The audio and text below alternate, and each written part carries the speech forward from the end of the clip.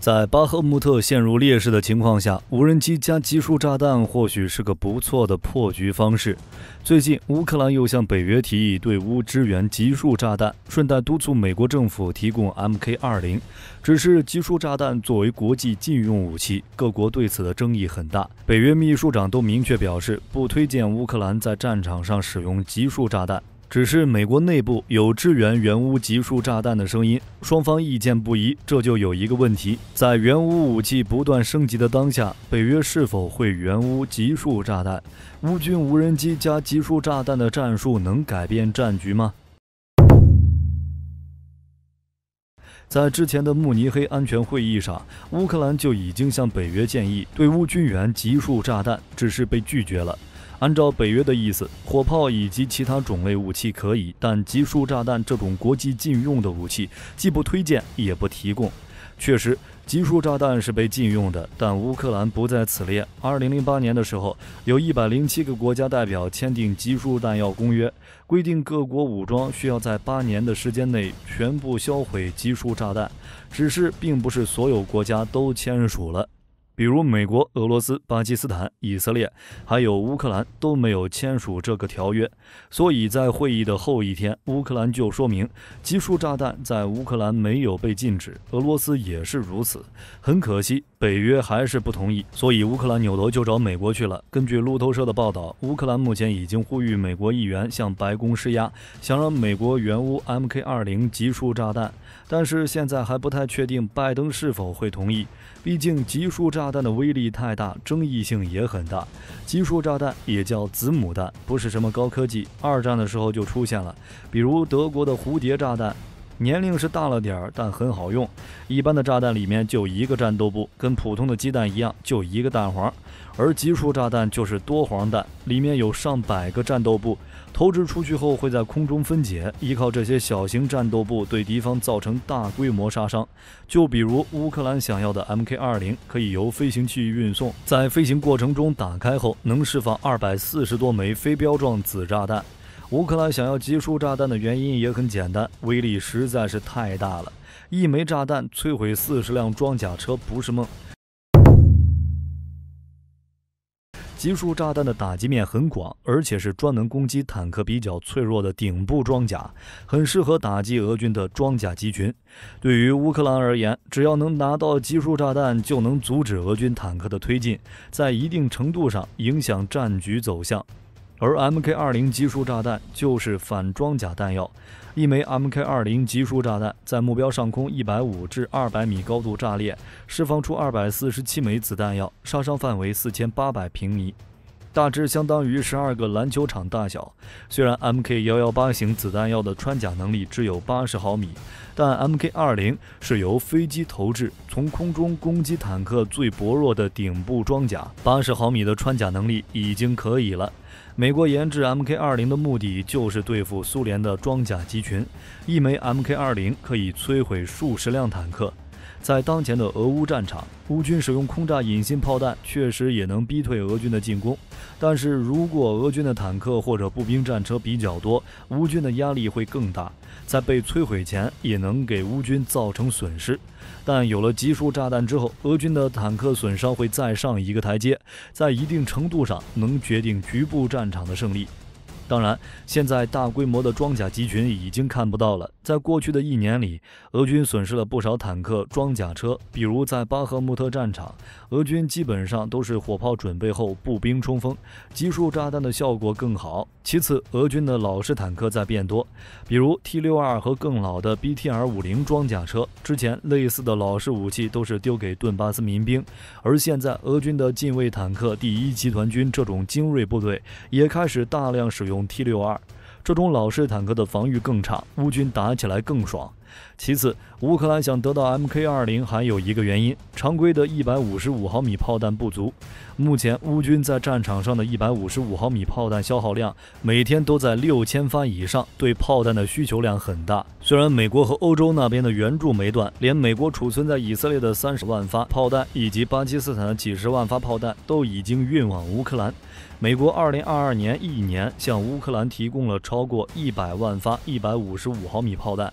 几乎相当于美国库存的1/5，但依旧是不够。而1枚集束炸弹就能做到以往几十甚至上百发炮弹才能达到的效果，完全可以缓解乌军弹药紧缺的现状。在乌军的设想里 ，MK-20 比现在无人机投放的武器甚至是火炮更有效。如果将集束炸弹和无人机组合在一起，可以瞬间摧毁俄军的坦克装甲集群。从这点来看，除了 MK-20、捕食者、灰鹰等武装无人机也是乌军的目标。从技术角度来说，乌克兰好像也没什么合适的无人机投掷 MK-20，之前装备的 TB2 现在也没什么声音了，估计是消耗完了。改装的图141等大型无人机也不具备空中发射炸弹的能力，那些商用无人机就更别提了。当个价值75金币的针眼就已经很不错了，发射炸弹想都别想。所以如果美国批准援乌 MK-20 集束炸弹的话，乌克兰估计还要捕食者这类的无人机，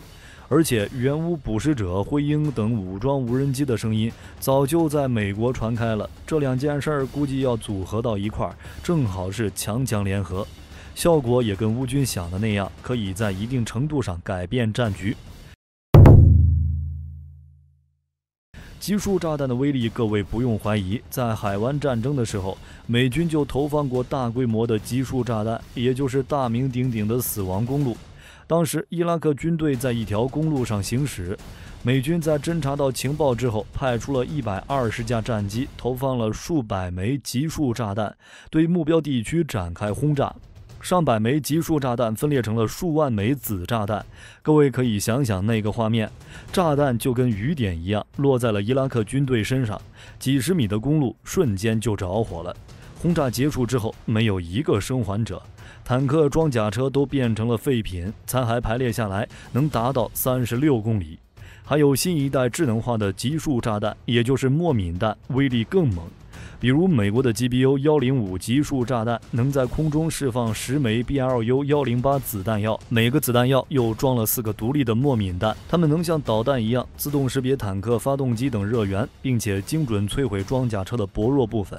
也就是开罐。论杀伤效率要比普通的集束炸弹更好，毕竟打中坦克才有意义。按照美国的说法，如果用 GBU-105 集束炸弹，只需要1架 B-52就能摧毁敌方整个装甲师，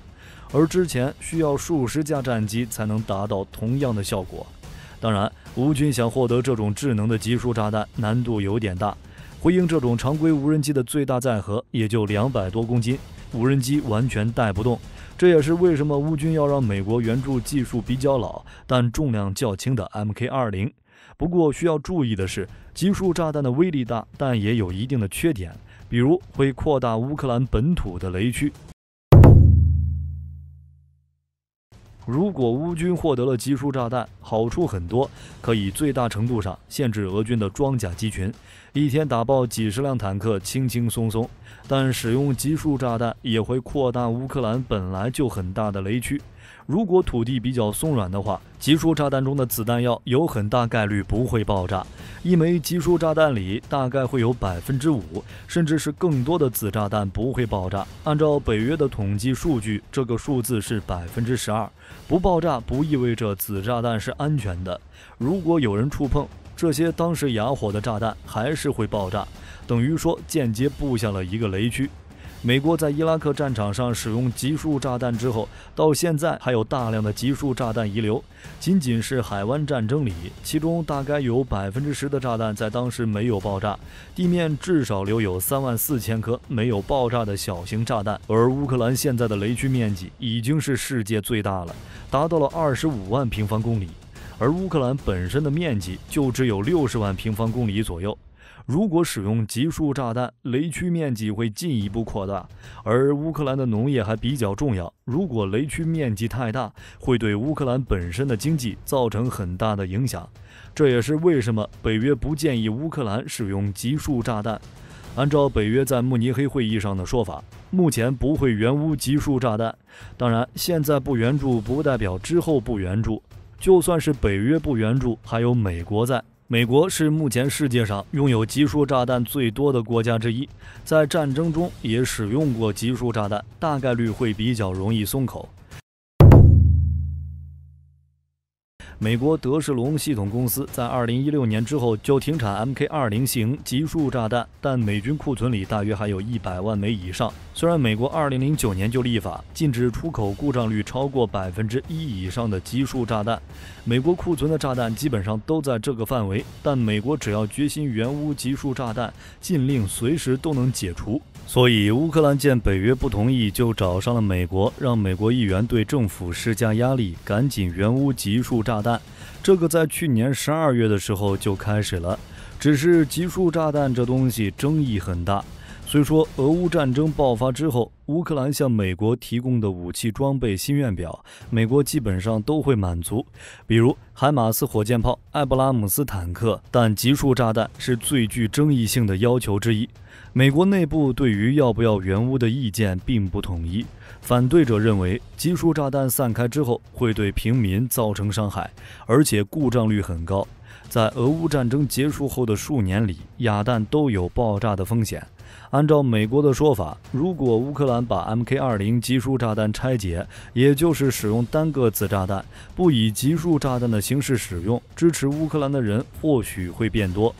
只是集束炸弹这种精确度不高的武器，靠的就是量变产生质变。虽说火力军一直看不起俄军的大炮主义，但不得不承认，火力猛就是可以为所欲为。当然，就算是不拆解使用，美国也有援乌集束炸弹的可能性。根据美国国会议员透露的消息，大多数共和党人都支持乌克兰的请求，目前已经在协助推进相关事宜。就算是美国不同意援乌集束炸弹，大概率也只是时机不到。在俄乌战争初期，乌克兰想要火炮、坦克这种重火力，北约不同意，但到后来海马斯还是来了，还有什么凯撒大炮、弓箭手卡车炮、爱国者最开始也是这样，乌克兰求而不得，现在美国还是松口了，还有豹2、M1都是这个流程，集束炸弹大概率也是如此。之前火力军也说过，北约援乌的武器基本上都是乌军最需要的武器，不会超前援助。对于北约而言，他们虽然也希望乌克兰胜利，但战争时间是越长越好，一个被拖入战争泥潭的俄罗斯才是北约最想看到的。而俄乌双方目前处于军事，北约援乌坦克联盟也是用来应对俄军的春季攻势，所以集束炸弹暂时是不用想了。当然，如果乌军真的需要集束炸弹来力挽狂澜，火力军估计美国也不会吝啬。好了，这期视频到这儿就结束了。各位觉得美国什么时候会援乌集束炸弹？欢迎在视频下方留言。如果视频内容有不对的地方，也可以在下方指正。我是火力军，下期见。